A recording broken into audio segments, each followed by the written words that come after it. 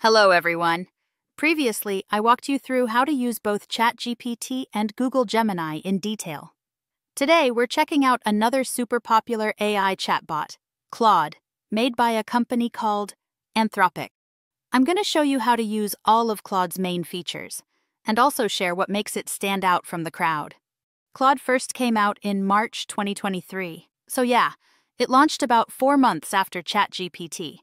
But then came Claude 2 and 3, which really caught people's attention thanks to their strong capability to process long document. Fast forward to February 2025, and Anthropic dropped their latest model, Sonnet 3.7. This one seriously stepped up the game, going head-to-head with ChatGPT and Gemini, and pushing the whole AI space to move even faster. After using Claude myself for a while, I also noticed some of its strengths. First off, the way it talks feels way more natural, more human-like. Claude tends to have a smoother, more thoughtful tone in conversations, and it usually avoids sounding too robotic or stiff. Second, its ability to analyze data and turn it into visuals is actually super impressive. I'll show you a hands-on example of that later in the video. Another thing that stands out is how Claude positions itself for professional use. You can even set your work background in your profile, which shows they're really aiming to cater to professionals.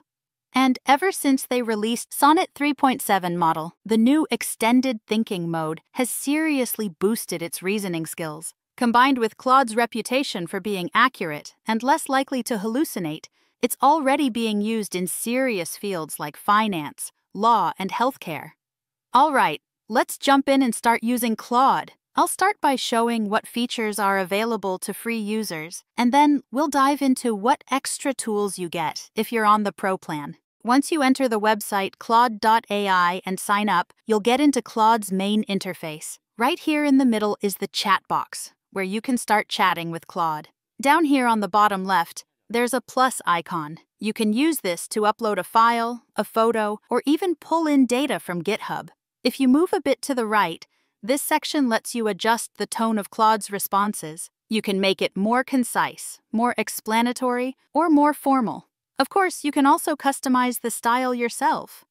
Here, you can upload a writing example for Claude to mimic your tone, or just describe the style you want in your own words.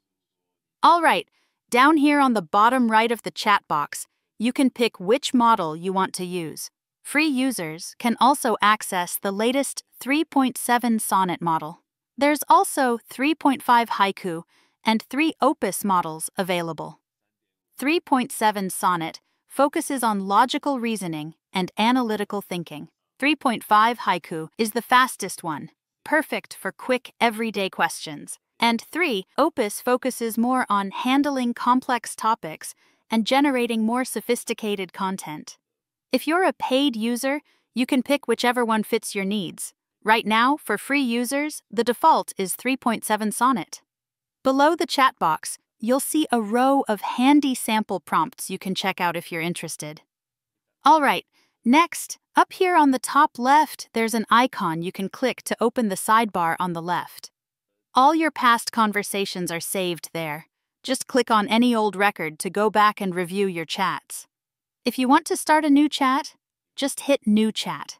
Now, let's talk about the settings under your profile in the bottom left corner. Here, you can tell Claude about your work function and how you'd like it to respond to you. Scroll down a bit and you'll see 2 features, Artifacts and Analysis Tool. Make sure to turn both of these on first. I'll demo both of these features in just a bit. Then, switch over to the Appearance page, where you can adjust the font style. Personally, I prefer the middle font option, so I've switched mine to that. That's pretty much the basics of the interface and settings. Next, let's jump in and start chatting with Claude directly. So first, I'll just ask it to simply explain the difference between a quantum computer and a classical computer. Okay, so it'll give me a pretty clear response. Down here at the bottom, you can copy the answer, give it a thumbs up, or if you're not happy with it, ask Claude to try again. Now, let me quickly mention a few tips for chatting with Claude, basically some prompt tips. First, be clear and specific. Make sure your instructions are clear and detailed.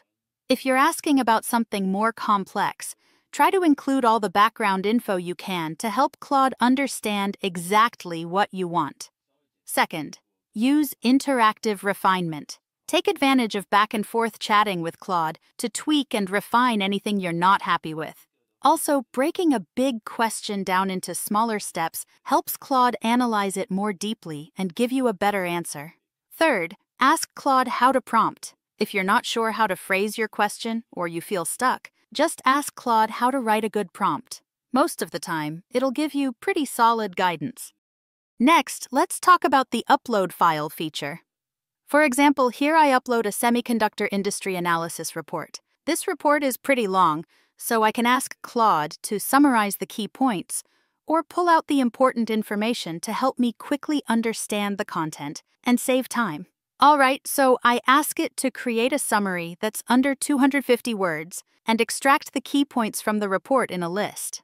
Okay, this way we can quickly grasp what's inside a really long document. Let's look at another example. Here I upload a screenshot of Tesla's Q1 2025 earnings report. Then I ask Claude to give me some investment advice based on this screenshot. Okay, so it summarizes the key points and gives me some suggestions. Next, I ask Claude to take the data from the table in the screenshot and turn it into a visual. And this brings us to the next feature I want to show you. The analysis tool. You can see over here on the right that it grabbed the data from the screenshot.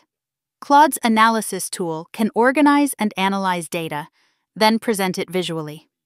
Let's check out how it turned the data into charts. It looks great, and there's even a short summary at the bottom. Personally, I think this feature is really impressive. Alright, let's do one more example. Here, I upload a set of fictional sales data.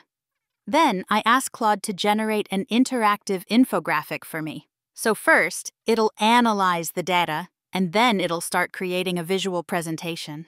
You can see it puts the most important info right at the top, and then down here it includes a few charts to visualize the data. At the top, there are even interactive filters, like buttons to filter by region or by product. At the same time, you'll see a summary of the data over here on the left. Personally, I think Claude's ability to generate infographics is really impressive. It automatically picks the best type of charts to use, and you can even interact with them. This is not only useful as a tool for an initial data analysis, but you can also get ideas for how to visualize your data just by looking at the charts it creates. Next, let's talk about another feature, artifacts. Actually, the section over here on the right, where the infographic is displayed, is what Claude calls an artifact. You can adjust this block left or right as needed. Basically, artifacts are the blocks where Claude shows specific generated content, like code, lists, tables, and so on. It's kind of like the canvas feature you see in ChatGPT or Gemini.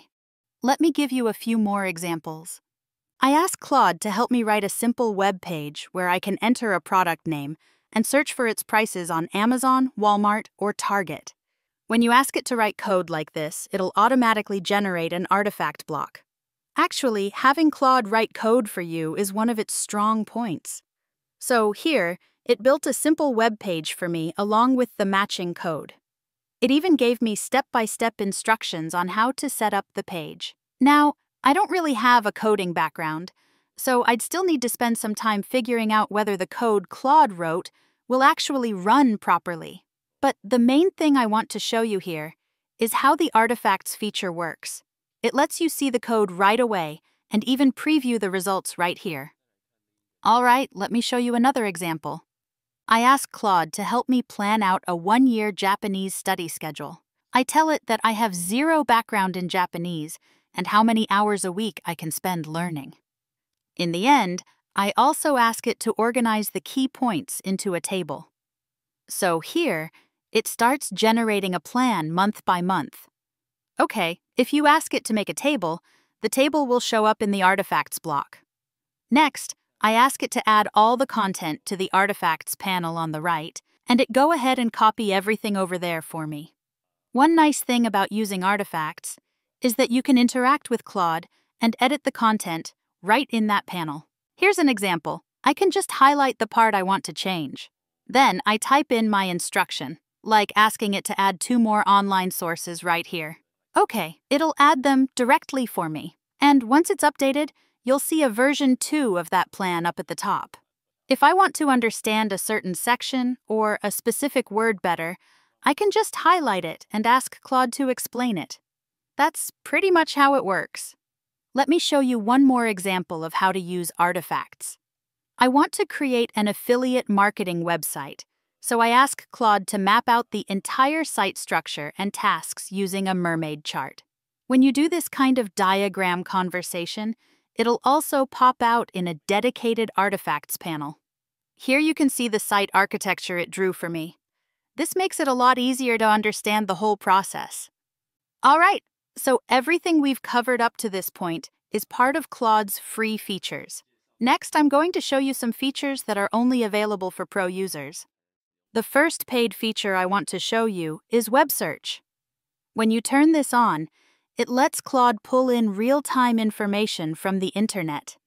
I'll start by leaving web search off for now, and I ask it to list all the LLM models that came out after January 2025.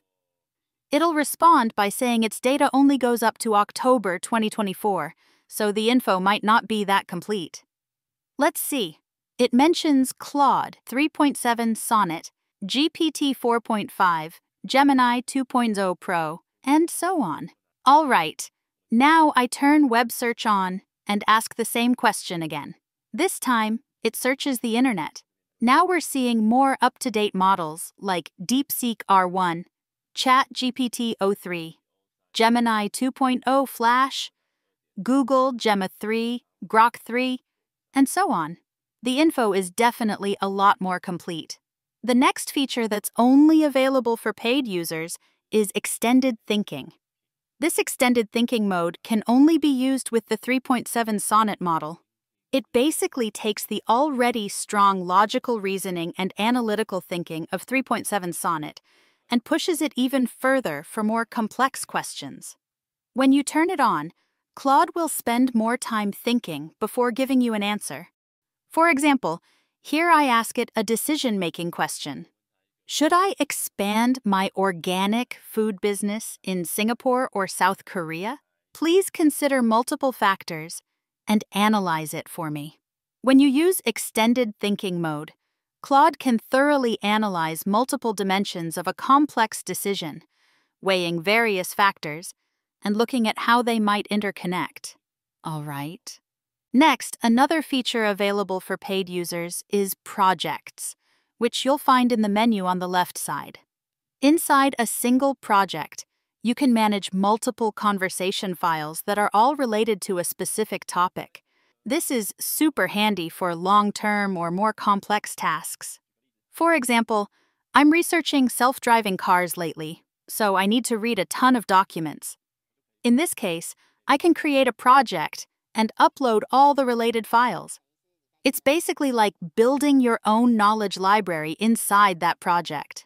Then I can ask Claude to summarize the key points, and it'll answer based on the files I uploaded. You can also set instructions inside a project. This lets you tell Claude how you want it to respond, and it'll apply that style or approach to all conversations in the project, so you don't have to repeat the same prompts every time. For example, here I write "summarize document" in the instructions. Then, when I upload a new file, I don't need to type anything else. It'll automatically follow the instructions and generate the summary for me. Another big benefit of using projects is that when you have multiple conversations or ongoing chats, Claude will remember what you talked about before. This way, you can build on your previous conversations instead of having to repeat the same context from scratch every time. Finally, once you're on a paid plan, you can also connect a few Google services, like Google Drive, Gmail, and Calendar, so Claude can access the content in those services. So that's a basic walkthrough of all the main features Claude offers, both free and paid. While Claude doesn't have the image generation powers like ChatGPT, which makes it a bit weaker in the visual creativity, it really makes up for it in other areas. Claude's strength is in handling text, analyzing data, and turning that into clear, useful visuals. That makes it super appealing for professionals who need solid tools for writing, research, or making sense of complex info. So now give the free version of Claude a try.